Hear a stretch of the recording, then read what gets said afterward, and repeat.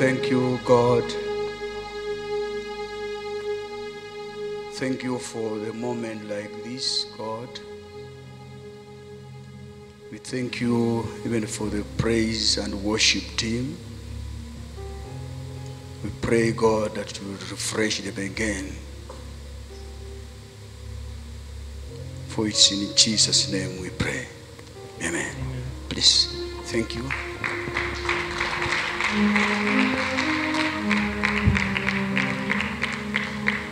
We can be seated.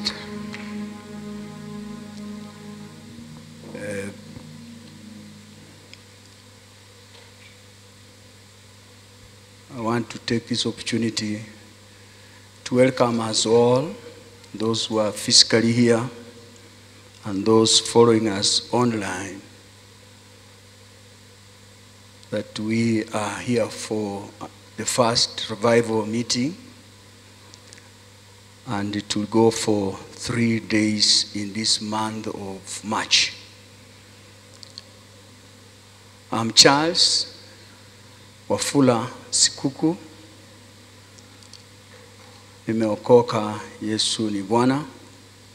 I'm married to Rose Sikuku, who is also in our midst. And we have 4 nations with us. They may not be here for today, but they will be joining us as we move on. Let me take this early opportunity to thank Bishop, who is in the house, and Pastor Ali is in absentia, and the entire pastor. Okay, sorry. Pastor Ali is in the house, and the pastoral team for this opportunity that I can share within this revival of March. I know a few of you wonder whether I'm feeling cold. I think it all happened on 14th of November 2020 when I acquired what you are seeing. But it's the first time, I think, to come with this regalia in this church. And we thank God. There was a time Bishop asked me, I said I would not, but yesterday I felt I should, because God was directing me to do work that is related to this regalia in this meeting. So we are in for a good time. So those who are watching us, we also believe in faith that you will also be refreshed in one way or another. The topic of the topic that will guide us through the 3 days is the strength for the church to mount up on wings. The strength for the church to mount up on wings. Of course, I will give you subtopics of each day, but also allow me to thank us all, those who've walked with me in one way or another, or by prayer in this journey. And I single out Bishop Jimmy Kimani and Pastor Alice, who've always been with us in all our functions. In this ministry I call Jerubal Generation Ministry of evangelizing the world through writing of books. So far, that's why you saw I came like I was having too many things. So far, I've written 9 books.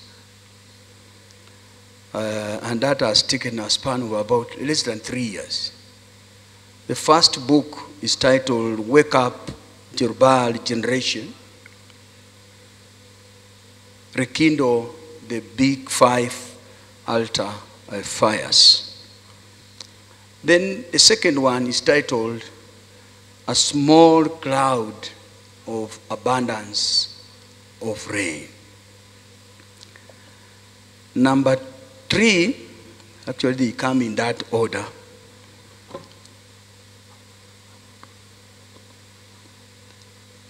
At the gate, stairway to find destiny. Things happen at the gate. Number 4, the fall, the rise.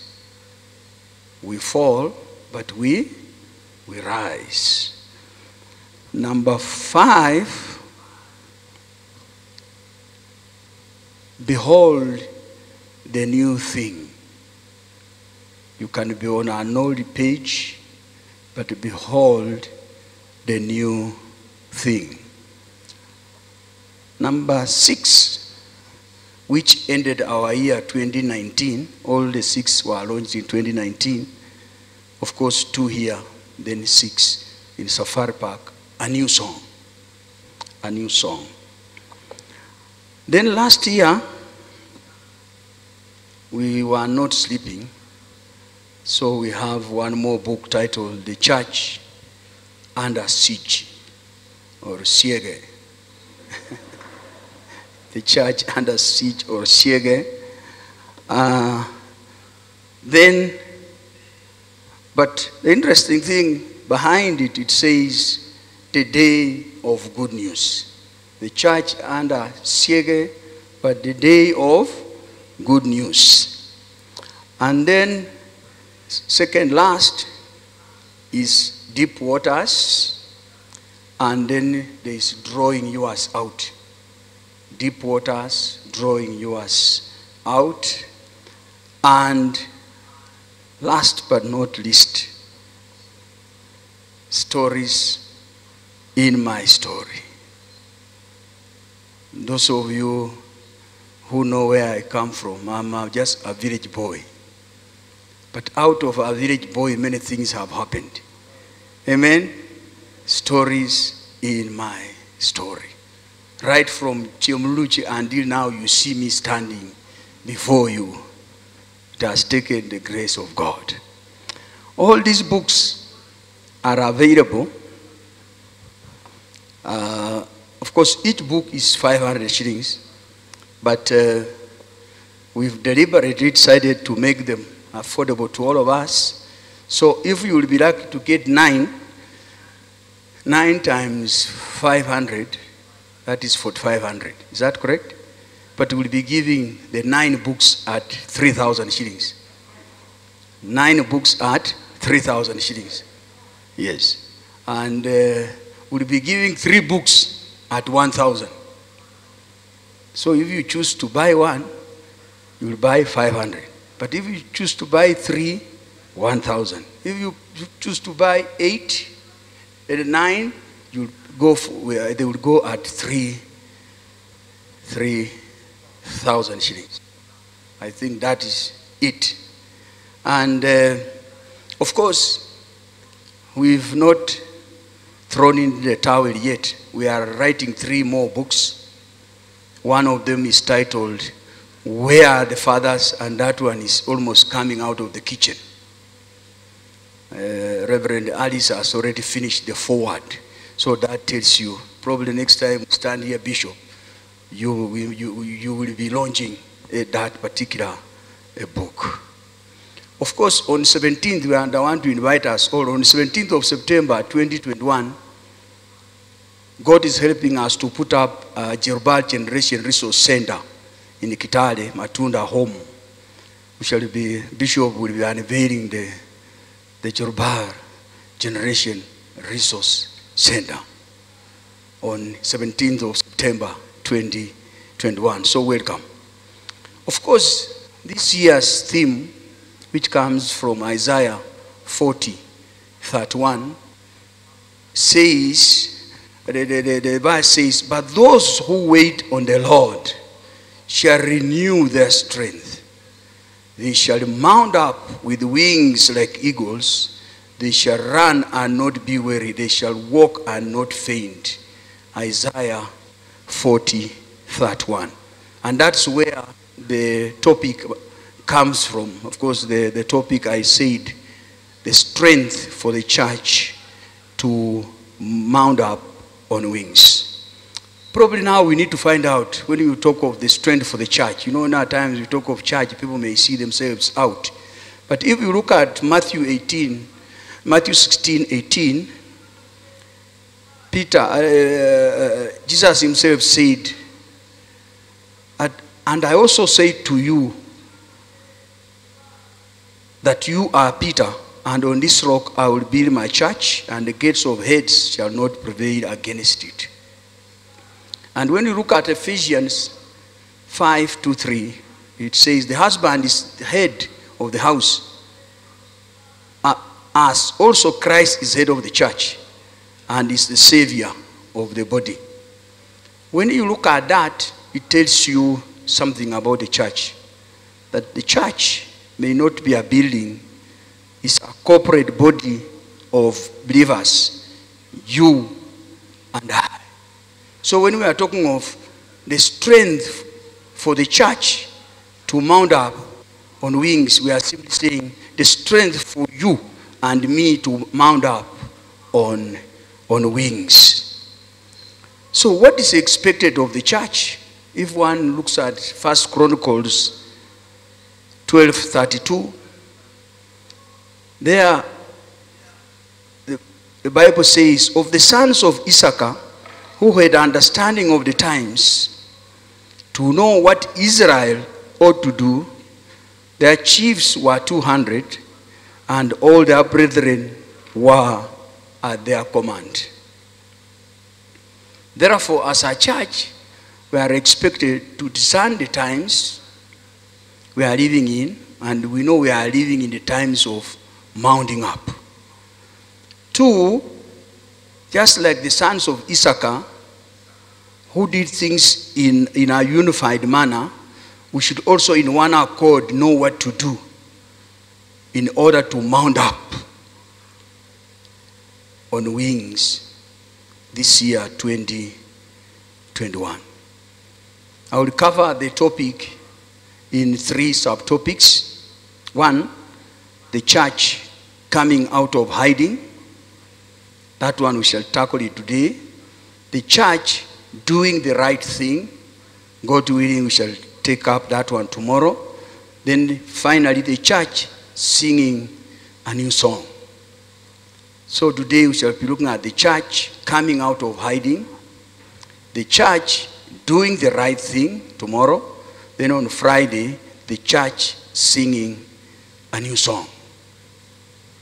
This morning, when I was in Morning Glory,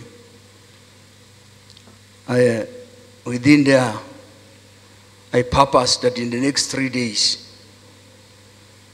I will speak the word of God, which has creative power. The word of God, which has creative power. It is this word of God that will create new things in our midst. So, as we are here, expect a new thing to be created by God. So, in these times, all we need is the word of God. And now I want to go into the word of God. I have not yet gone into the word of God. So I want us to look at John chapter 4, 1-42. And we shall read all verses, because we've said we want to do the word of God. John 4, 1-42. I'm sure it's already on the screen, so we go. Therefore, when the Lord knew that the Pharisees had heard that Jesus made and baptized more disciples than John, though Jesus himself did not baptize, but his disciples, he left Judea and departed again to Galilee. But he needed to go through Samaria. I think let's underline that one, that he needed to go through Samaria. So he came to a city of Samaria, which is called Sychar. I used to call it Sychar. The other day I was being corrected, it's supposed to be Sychar. near the plot of ground that Jacob gave to his son Joseph. Now Jacob's well was there. Jesus, therefore, being wearied from his journey, sat thus by the well. It was about the 6th hour. A woman of Samaria came to draw water. Jesus said to her, give me a drink. We may also need to underline that. Give me a drink. For his disciples had gone away into the city to buy food. Then the woman of Samaria said to him, how is it that you, being a Jew, ask a drink from me, a Samaritan woman? For Jews have no dealings with Samaritans. Jesus answered and said to her, if you knew the gift of God, and who it is who says to you, give me a drink, you would have asked him, and he would have given you living water. The woman said to him, sir, you have nothing to draw with, and the well is deep. Where then do you get that living water? Are you greater than our father Jacob, who gave us the well, and drank from it himself, as well as his sons and his livestock?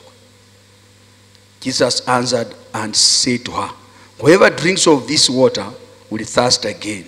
But whoever drinks of the water that I shall give him will never thirst.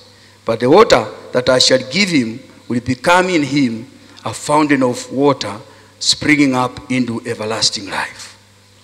The woman said to him, sir, give me this water, that I may not thirst, nor come here to draw. Jesus said to her, go call your husband and come here. The woman answered and said, I have no husband. Jesus said to her, you have well said, I have no husband, for you have had 5 husbands, and the one whom you have now is not your husband. In that you spoke truly. The woman said to him, sir, I perceive that you are a prophet. Our fathers worshipped on this mountain, and you Jews say that in Jerusalem is the place where one ought to worship. Jesus said to her, woman, believe me, the hour is coming when you will neither on this mountain nor in Jerusalem worship the Father. You worship what you do not know. We know what we worship. Our salvation is of the Jews. But the hour is coming, and now is, when the true worshippers will worship the Father in spirit and truth. For the Father is seeking such to worship him. God is spirit, and those who worship him must worship him in spirit and truth. The woman said to him, I know that Messiah is coming, who is called Christ. When he comes, he will tell us all things. Jesus said to her, I who speak to you am he. And at this point, his disciples came, and they marveled that he talked with a woman. Yet no one said, what do you seek? Or, why are you talking with her? The woman then left her water pot, went her way into the city, and said to the men, I would wish to underline that the woman left her water pot, went away into the city, and said to the men, as we came today, and those who are also following us up, we will not want to go away with our water pots. We will leave them here today at the altar. All our water pots, we shall leave them here today. Come see a man who told me all things that I ever did. Could this be the Christ? Then they went out of the city and came to him. In the meantime, his disciples urged him, saying, Rabbi, eat. But he said to them, I have food to eat of which you do not know. Therefore the disciples said to one another, has anyone brought him anything to eat? Jesus said to them, my food is to do the will of him who sent me, and to finish his work. Do you not say, there are still 4 months, and then comes the harvest? Behold, I say to you, lift up your eyes and look at the fields, for they are already white for harvest. And he who reaps receives wages, and gathers fruit for eternal life, that both he who sows and he who reaps may rejoice together. For in this the saying is true, one sows and another reaps. I send you to reap that for which you have not labored. Others have labored, and you have entered into their labors. And many of the Samaritans of that city believed in him because of the word of the woman who testified. He told me all that I ever did. So when the Samaritans had come to him, they urged him to stay with them. And he stayed there 2 days. And many more believed because of his own word. Then he said to the woman, now we believe not because of what you said, for we ourselves have heard him, and we know that this is indeed the Christ, the Savior of the world. Father, we've read your word.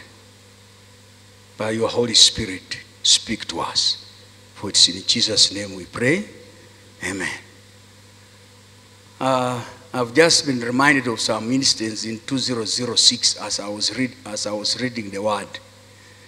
At this time, we were having a meeting in Kisumu, and the ministers responsible for housing and urban development, the whole of Africa, had assembled there. Then we were to make a keynote address for the late Honorable Shidanda. And then we made a very long speech. And the director at that time insisted that a keynote address must be long. And he indeed we ensured that it's long. And it was loaded. But by the time he finished reading, he was sweating. You hear that? He was sweating. Just like the way now I'm sweating, because the speech was long.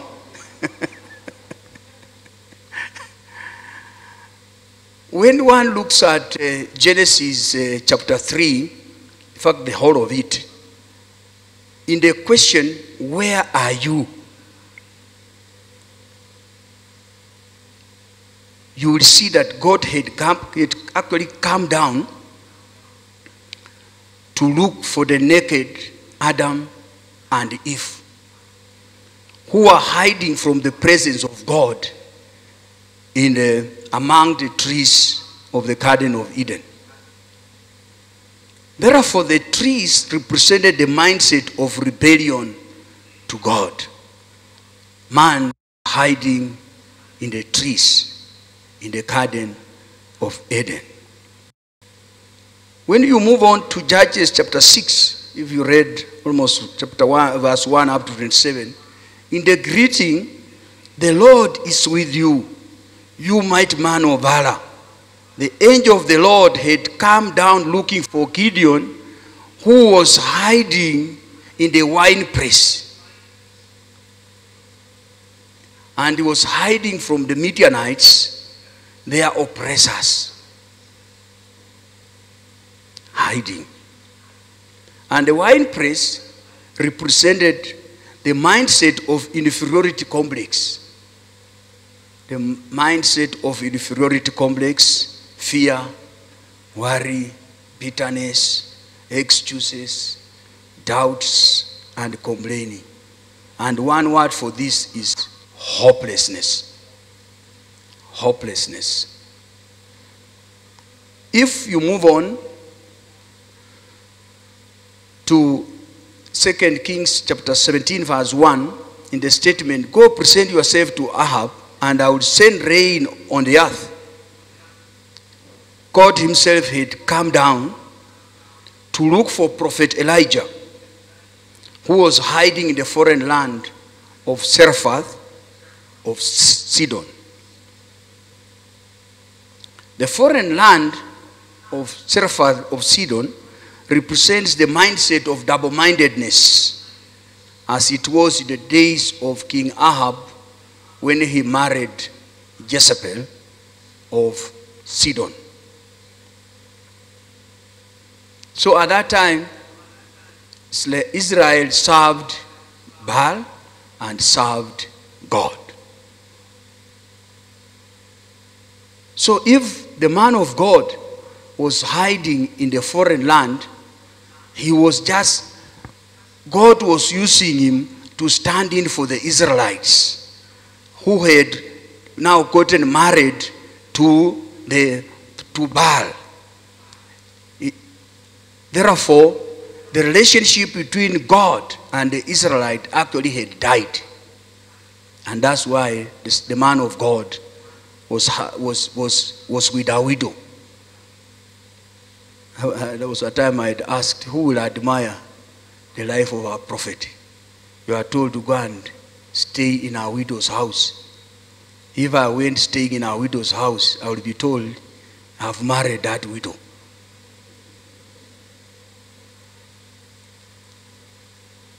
In the story that we read in chapter 4, Jesus purposed to go through Samaria. And in that purpose, he came to the city of Sychar and specifically sat at the well of Jacob. I want to believe that Jesus still moves. He must have been moving from point A to point B, but he purposed to pass through Kenya, come to Nairobi, and he is in our midst as we speak today. That Jesus Christ.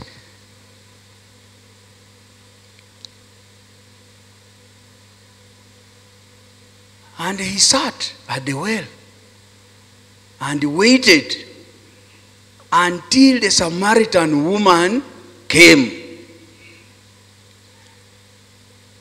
Jesus Christ, who doesn't change, who is the same yesterday, today, and forevermore, he's here seated, waiting for you and for me until we arrive. In fact, he was here before we arrived. And he's waiting for you and for me, who is seated wherever you are. And of course, even those who are following us online.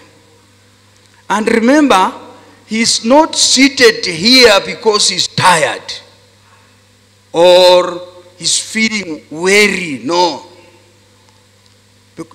There's no way, because there's no way God can get tired. And scripture says so in Isaiah 40:28. Have you not known? Have you not heard? The everlasting God, the Lord, the creator of the ends of the earth, neither faints nor is weary. His understanding is unsearchable. And remember too, he's not seated here because he wants any water from us. Because Jesus himself is the well. He's the well, or is the altar. The well or the altar of living water. And that's why when we look at Isaiah 55:1, everyone who thirsts, come to the waters, and you have no money, come buy and eat. Yes, come buy wine and milk without money and without price. Whenever monies appear like it's getting lost, I like quoting this a lot. Then John 7:37 says, on the last day, that great feast of the great day of the feast, Jesus stood and cried out, saying, if anyone thirsts, let him come to me and drink. Remember where we read, and I told you to pause a little.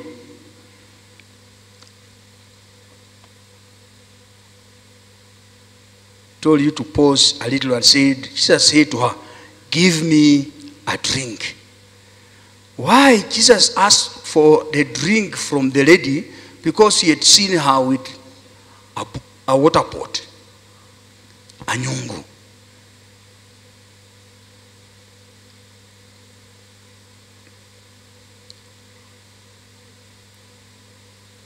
So she must have come with her water pot. And I did say, you must have come with one also. Because I also came with my own water pot. And we will not go away with our water pots. We shall leave them here. That's what we'll do today. When one looks at the water pot for this lady, it symbolized the mindset of things of old. The mindset of things of old. Number one, the Samaritan woman held on to wearisome tribalism, and that is hatred that existed between the Jews and the Samaritans. Could we also be holding on to the same? The Samaritan woman held on to the wearisome tradition of drawing water from the Jacob well. She knew she needed a vessel to draw water from the Jacob well, which was deep, as she said. Do we still also think the well is deep and you need a vessel? 3, the Samaritan woman held on to the wearisome religious belief that the place of worship was for Samaritans was on the mountain, and for the Jews was in Jerusalem. Do we also say that the worship must be in this corner? It must be there. I must sit there.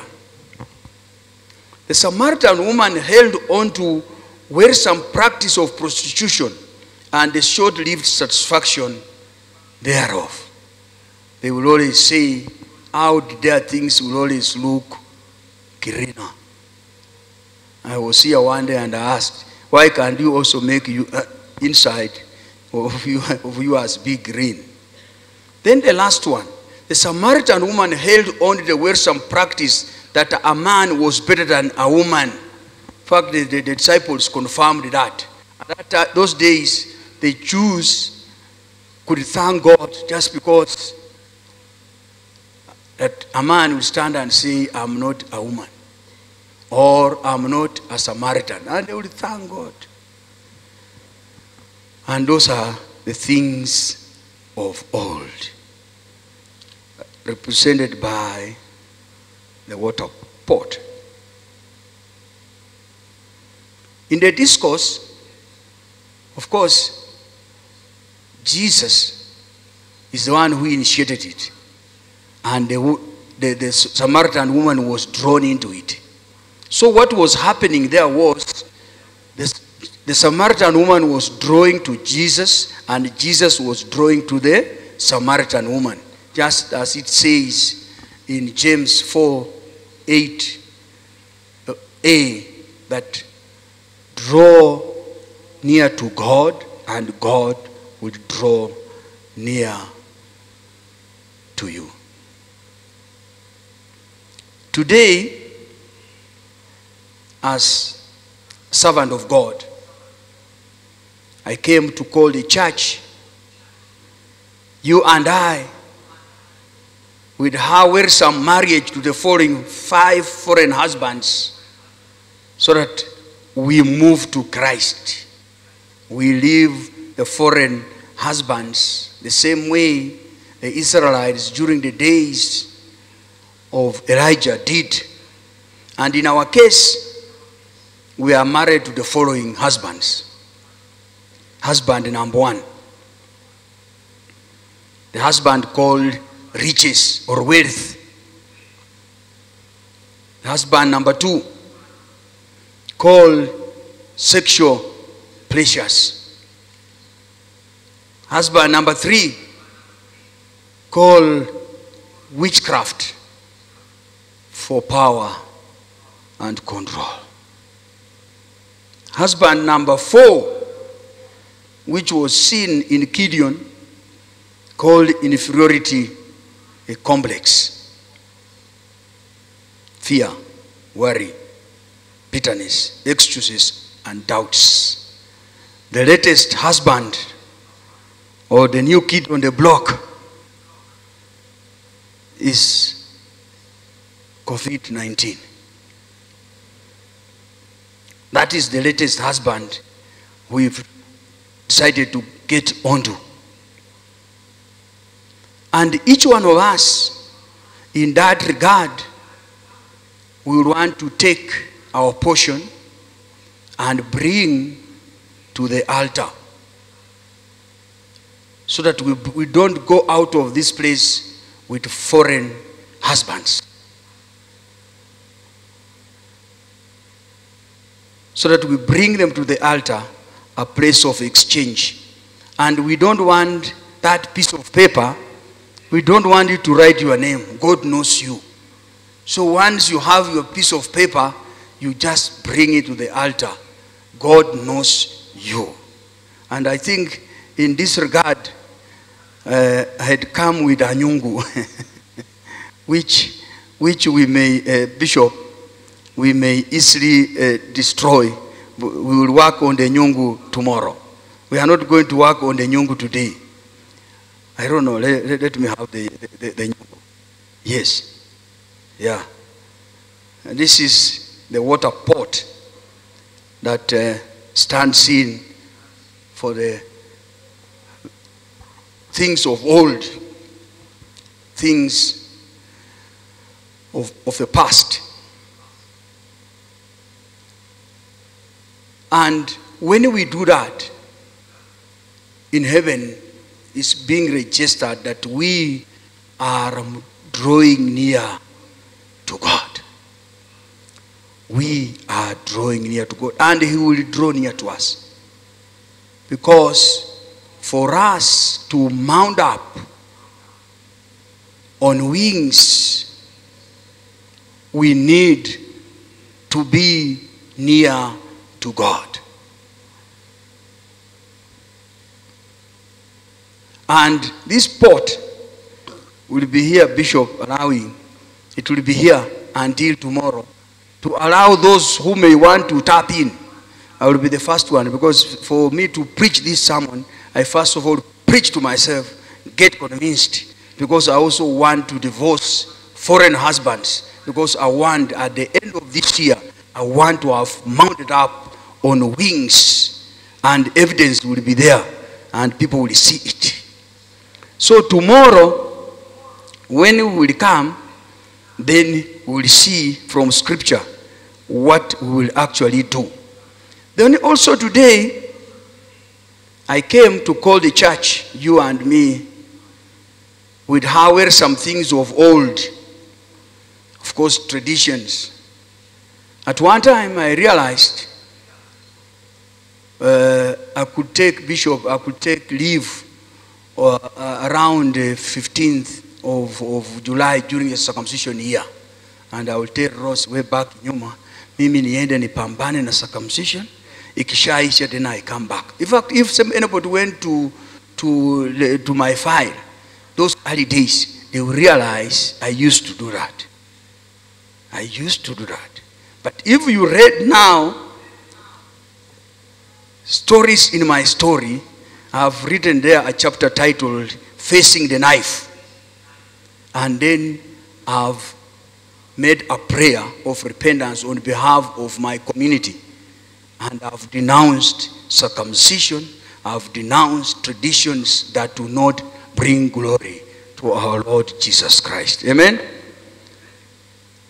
So we will also, using that one paper, we will also be coming out of tradition.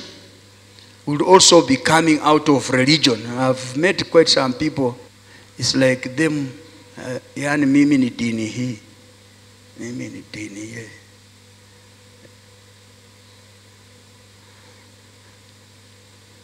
Three.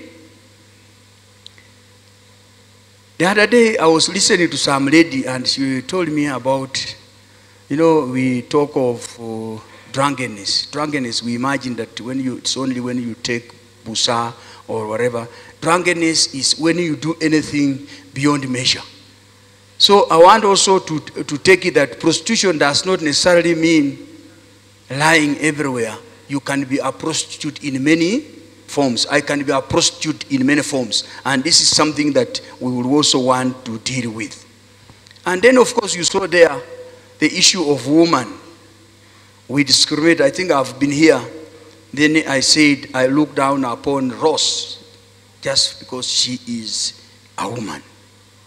So discrimination on the basis of gender, and then discrimination on the basis of tribe. We also want to deal with any observable or persistent challenge or trend in your life or in your family So that one sheet, we wanted that it will stand in for that. Is it joblessness? Yani umetafuta kazi, sasa unakaa tu mtu mwenye anatafuta kazi. Oh, year in, year out. That is what we will bring today in the pot. And is it terminal disease? That is what we will bring in the pot, water pot. Is it perennial deaths?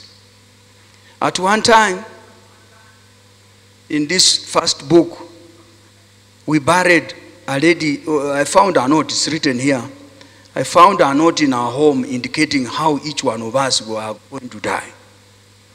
And we were to start dying in 2001. I'm sure I've shared this. And here, Ross and I were given October 2001 to have died. Now I'm wondering, did we really die? But in August, surprisingly, we buried one of our sisters in August. Then the following year, in October, we buried another one. It was so scary. Until when we heard a song, Madabaho Gan Hayo, then we took it up. In fact, that's when I was now developing an interest in reading the Gideon, the Judges. Judges, of course, most of us think Gideon only did one action. This book tells you Gideon did 5 actions. And from the 5 actions, of course, you can find out. So, if we feel we are going through deaths, whether as a country, particularly this time, whether as a church, as a community, or as a family, the chance to bring to the water pot. Is it stagnation? You don't seem to move. You seem not to move. You may be, you want to be a woman or get married, but you are just a girl for a long time.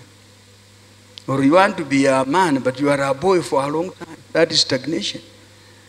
You want to bring that here in the pot so that God can change it around.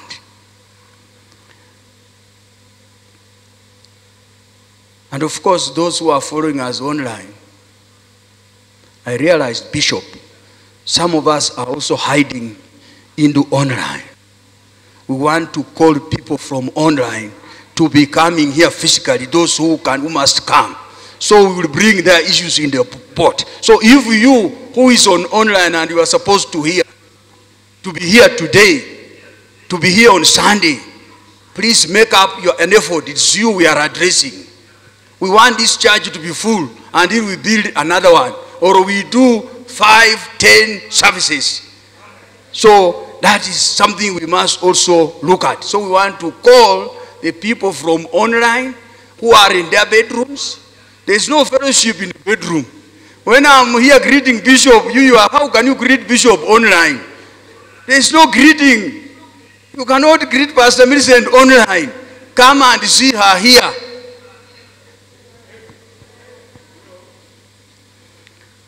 So we will allow you, whoever you are.